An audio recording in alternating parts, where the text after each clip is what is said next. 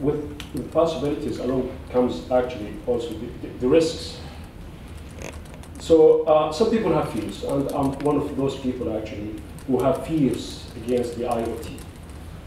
What's troubling here is that there's the possibility that security is not taken into account with these careless implementations. All of that data being harvested in an automated fashion. And there are still legitimate questions, actually. Who has access to the data? What type of information is actually being collected?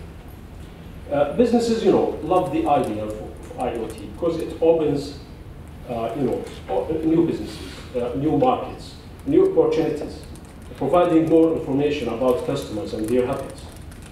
But on the other hand, actually, I look at the darker side of the IoT and ask how you will manage all these usernames and passwords of your ever-increasing number of connected devices and appliances. What about the privacy of your information? Take as an example the various internet-connected video cameras with easily defeated security controls.